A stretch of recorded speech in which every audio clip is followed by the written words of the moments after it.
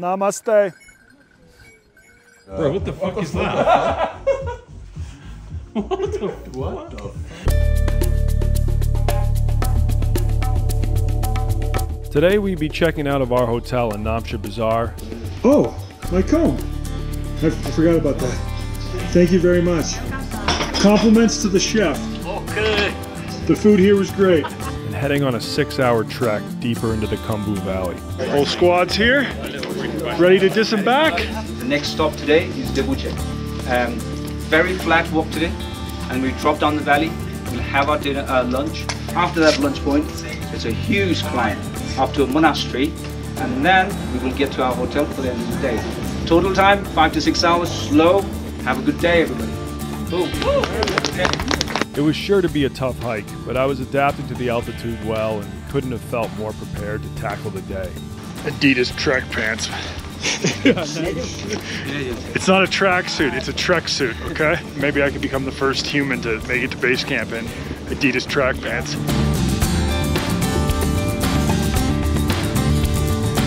I'm gonna put on my buff so I don't get horribly sunburnt like I did yesterday. You already are. Getting that haircut before this trip was a horrible idea. Now my scalp is just exposed to the sun. Already my side scalps are just burnt to a crisp. I'm gonna be wearing a burqa for the rest of this trip. First part of the trek was mostly flat with phenomenal views in all directions. Dude, this trail is perfect. We even got our first peek at Everest. You can see Everest in the background there. Yeah. There it is, our first glimpse of Big F. I assumed Mount Everest would be the most spectacular thing I'd see all day, until I noticed a t-shirt one of the Sherpas was wearing. I like long walks on the beach after anal.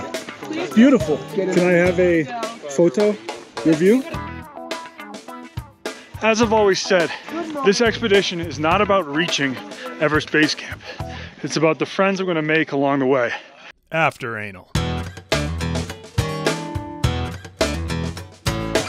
While the trail was still nice and gentle and I could actually hold a conversation without losing my breath, I got to know some more members of our expedition, such as Aldo Kane, who was pretty much the real-life Dos Equis most interesting man in the world. I did 10 years in the Royal Marines, so I was a commando sniper for 10 years. After leaving the military, he racked up an insane amount of accomplishments. I've been basically on expeditions and adventures like this one for the last 20 years. Such as taking a canoe across the largest delta in Africa. We were crossing lagoons with 20, 30 hippo in there. Yeah. And they're like super close, and they're quite aggressive, you know. Very aggressive. The polas, they're all on high alert. So between those and the crocs, it's quite exciting. Yeah. And rowing a boat across the Atlantic from Portugal to Venezuela. Can you imagine we get in a boat that's the size of this bed? Yeah. And then we row for 2 hours, and then we swap with the other guys. And they row for 2 hours, and then you row for 2 hours, and you do that for 50 days. We're about 150 miles off the coast of Cape Verde. We got picked up and capsized in the middle of the night. So do you have a support boat there in case that happens? Completely unsupported. The closest person to us while we were rowing was Tim Peake, the astronaut in the International Space Station. Holy shit. The other thing is, you know, we're British, we like a cup of tea. After the first night, when we were all settled in, rowing, doing through the rotations, we're like, okay, we'll have a cup of tea. And then we realised that we'd left all the tea and all the coffee and all the juice back on the beach in Portugal. And we had nothing but hot water for 2 months. Well, I can't say I've rowed across the Atlantic, but I can say I swam from Brooklyn to Manhattan. Did you? Across the East River? Yeah. Wow. Uh-huh. That's, How long did that take? about a half hour. Now he works in adventure TV. I look after film crews like you guys in sort of extreme, remote and hostile places. I can do 3 months with narco guys down in South America, then I can bounce and I can be in Greenland doing first ascent climbing expeditions, and then I'm doing an entertainment show for 2 or 3 weeks. Where he's collabed with the likes of James Cameron and Will Smith. I've worked for the last few years on the Welcome to Earth series with Will Smith, and before that it was called One Strange Rock. But he wouldn't be working on this trip. Climbing Everest had just always been on his personal bucket list. But never been the right time, not had enough resources, or it's just not been right. Yeah. And so this is the year, probably the one and only time that I'll get to do it. Also joining us on the trek was a singer from Mumbai named Ree. What type of music do you sing? I sing Bollywood music, mostly Hindi. Oh, nice. My dream is to be an extra in a Bollywood movie. Extra? Yeah. Not a hero? I mean, a lead role would be incredible. I just feel like that might not be attainable, but as Nim says, nothing is impossible. That's why I'm here, you see? Yes. Holding mic to holding trekking poles. And soon we'll be holding ice axe. And Ree would be going higher than me on this trip, as she was planning on summiting Tengbouche, which is at an elevation of over 20,000 feet. That's no joke. It's gonna be fun, I guess. And then there was Gigi, a professional baccarat player from Mongolia. Is that a card game? Yeah, it's a card game. Okay. And can you usually find it at almost all casinos? Usually all Asian casinos probably have it. Yeah. But might be a bit difficult in the US. He told me the most he's won in one sitting is 2.4 million Singaporean dollars. Which is still like 1.7 mil USD?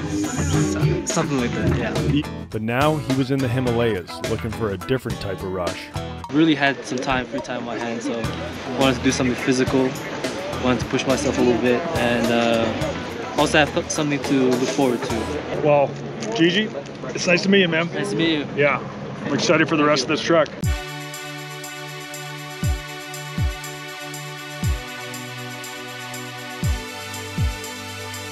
About to walk over maybe the nicest bridge. I can't think of a nicer bridge I've walked over than this one. Well, let me get across it first.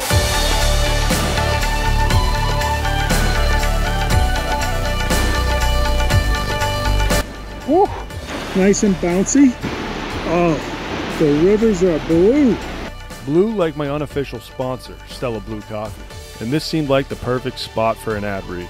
Most people wouldn't want to linger on a bridge like this, but I gotta get a Stella Blue promo shot. Marketing 101.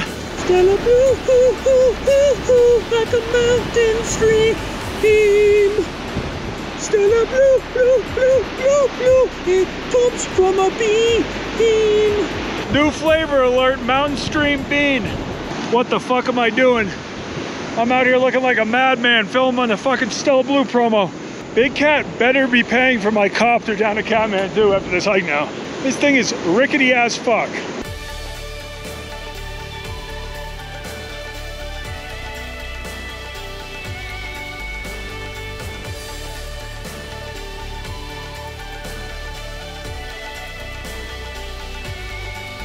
After a quick stop to grab some lunch and sip ginger tea, which supposedly helps with the altitude, it was time for the hike to be cranked up a notch. Okay, now we have maybe an hour hike straight up to a monastery. This is why I put in all those hours on the Stairmaster. This is why I climbed a Burj Khalifa equivalent. I got this.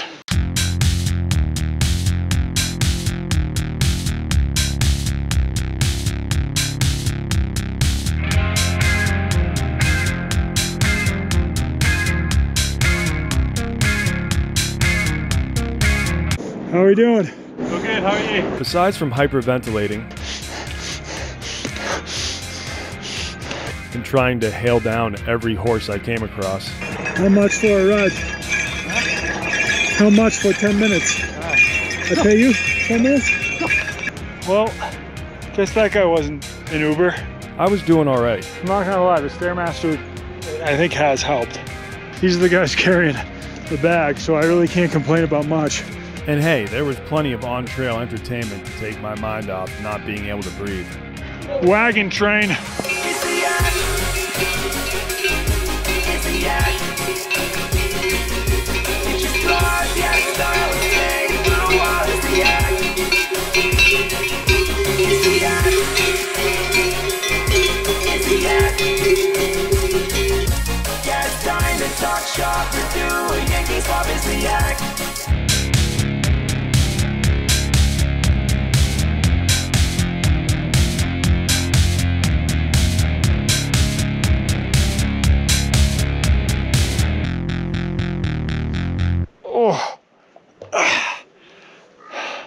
Made it to the monastery.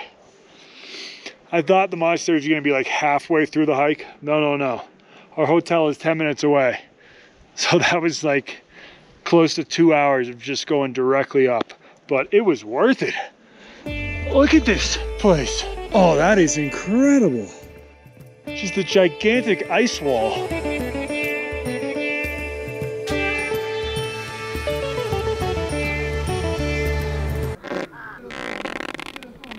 Oh, geez. I still haven't pooped on this trip. But, yep, sounds like that hike really started working it through my system. All the tourists watching me film this did not need to know that. What are you vlogging for? I work for Barstool Sports. Have you ever? You work for Barstool? Yeah. That is sick.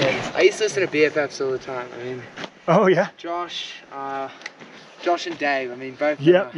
Do you know Big Cat? Yeah. I loved watching him and Dave commentating the boxing series. Yeah. That were going on in 2021. Like that, it's so funny, bro. They're very good at it. Mind if I get a photo of you, mate? Let's go. Thank you very much. All right, I'm gonna check out the inside of this monastery. They do not allow cameras, but that's okay. The inside of the monastery had a Yeti skull in a box, but they didn't allow cameras, so you'll just have to take my word for it. Afterwards, we took a short walk down to the tea house where we'd be staying that night. Made it to our lodge for the night. Dude, I feel good after that hike. Just cracked a little end of the day beer. Cheers, man. It all started in the World Cup. That's it, from Qatar to sitting in the middle of the Himalayas drinking Nepal Ice. Then it was time to crush a zillion momos and hit the hay.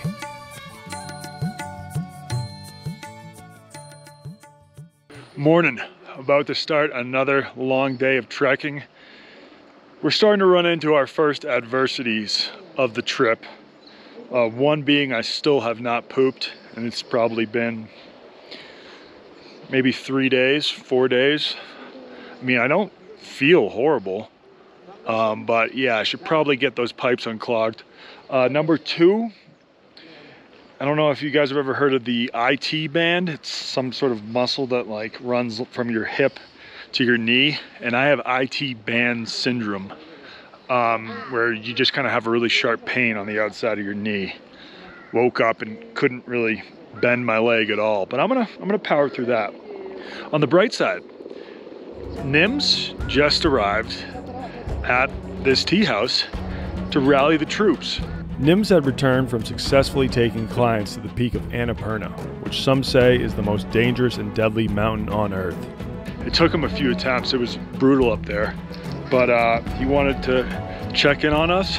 A very important thing he said is just like, don't push it. Maybe I pushed it yesterday. I'm gonna go a little slower because if this knee issue gets any worse, I might have to rent a horse. You know what? I'm gonna fight through the pain. When you think you're fucked, you're 45% fucked. I think from here, he's gonna helicopter all the way up to Everest Base Camp, and that's where we'll be seeing him next. Okay, thank you. Cheers. Thank you. See you later. Today we'd be trekking 5 hours to the village of Dingboche. What day is this? Sonny, watch those freaking sticks, dude. Oh yeah. Which is at an elevation of over 4,000 meters. One of the first things Nims did when he arrived was take one look at my poles and say, dude, you gotta invest in equipment.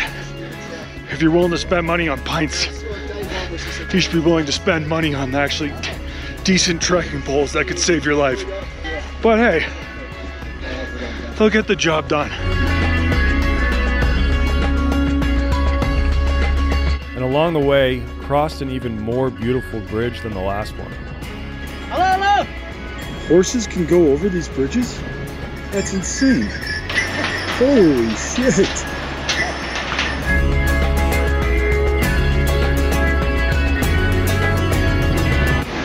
Yo, fam! Look at this fucking view.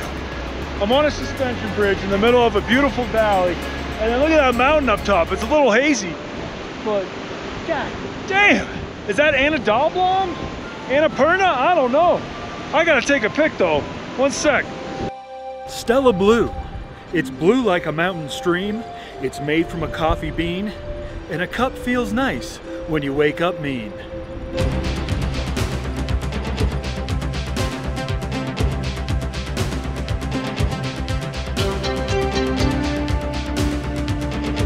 First wildlife of the trip, mountain goats? Yeah. Beautiful. This isn't a bad view either. Every day gets more scenic than the last.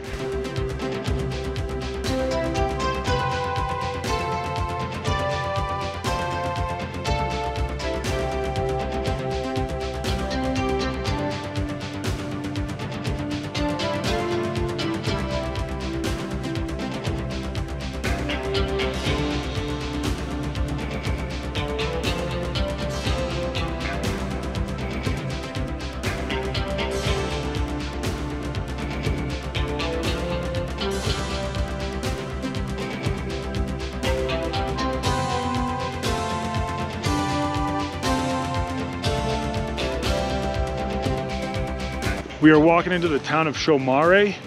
It is 4,040 meters. So we have passed the 4K mark. Still aren't even at half the elevation of Everest. 2 hours till Dingboche, the mighty Dingbo. Oh, stepped in poop for the 5th time this trip.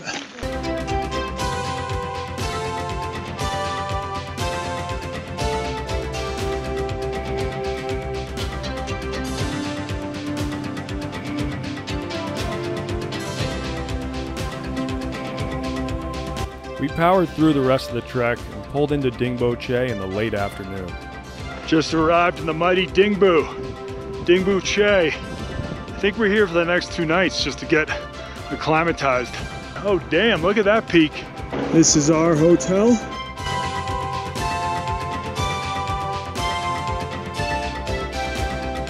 Let's check out the rooms.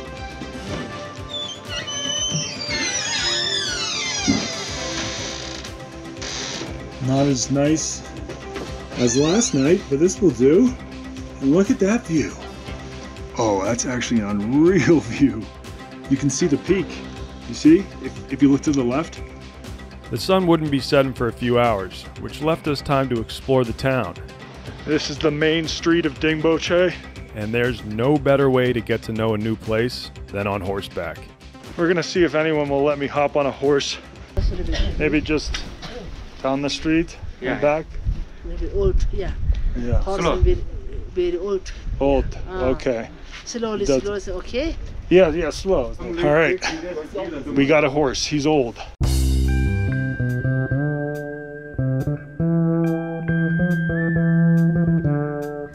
The horse guy just let me use his toilet. He's throwing on the saddle over here.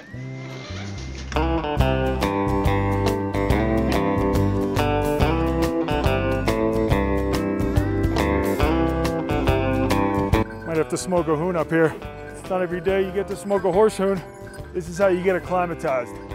You ride a horse down the main street back and forth cranking hoons. It's called hoon training. Oh, those are some furry looking yaks over there. Those are woolly yaks. Rajiv said I couldn't rent a horse for any of the actual trek. I'm thinking about renting a horse for the next leg. Not happening in Express. Not happening in Express. Because that would be cheating. These are your horses and your mules there. Okay, yeah. Right there. But he didn't say I couldn't rent a horse to check out the sights. And there'd be no hiding this from them as I galloped directly by the cafe where they were grabbing coffee. Bro, what the fuck is that? What the? Ooh, there's a police checkpoint. It's a good thing I haven't been drinking. But I mean, let's be honest. That guy's the one driving. I'm not doing a thing. Look at all these new developments. This place has an ATM, are you kidding me? Man, this is way more of a town than I thought it was gonna be. Dingboche it's up and coming, man. This place has an ATM, a helipad, a bunch of yaks, hotels. Look at this spot. Cinnamon rolls, chocolate donuts, chicken burgers, hotel countryside, and multiple grocery stores. What more do you need for a community? An Indian restaurant. Holy shit, they got ethnic cuisine? I know places in the Midwest that don't even have ethnic cuisine. Best shop in Dingboche, eh? Maybe I'll get a little whiskey after this ride to warm me up. Should have wore gloves. It is getting chilly. Yeah, I can't feel my fingers. If I get frostbite because I wanted to go for a pony ride, the elite exped staff are gonna be very disappointed, to say the least. People are harvesting. Namaste. A couple puppers. I like the dogs up here. Very attractive dogs. Oh, he does not like the yak. He's not a fan. Oh no, he doesn't like that horse.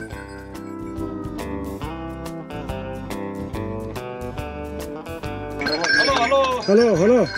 Namaste. Swagatam. Tengbouche. Wow, those clouds have really rolled in. I can now no longer see a thing. Look at the visibility here.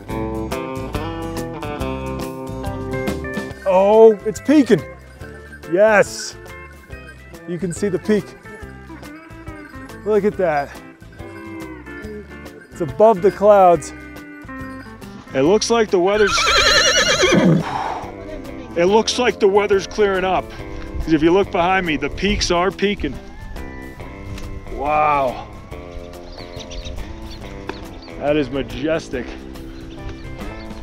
Thank you, sir. And his name? Jungi. Jungi. Yeah. Thank you, Jungi. Now that's how you hit the town. Bye-bye, Jungi. Bye-bye.